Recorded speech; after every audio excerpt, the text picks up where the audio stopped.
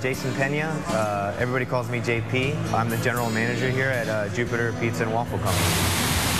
I opened the restaurant literally with one of the owners and one other lady. It's a fusion concept, basically just going outside the box. This is primo. Anything that I think will taste good, we'll make it happen and put it on a dish. Favorite dish?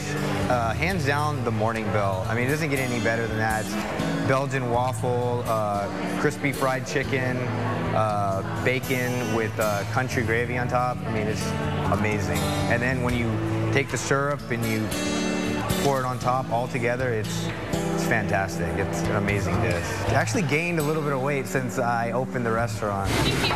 You're welcome. With the outside area here and the beautiful patio and the square in general, like it just brings all different types of people, from old to young, college students. So just bringing an interesting menu, I think it brings people out and they're curious. They want to try, see what we got. Our chicken and waffles is amazing, and I think that's definitely what keeps people coming back. And just the little things, like we make all our own sauces, we make our own maple syrup. The seasoning is amazing. It's really, we check it every day to make sure that it has that savory factor.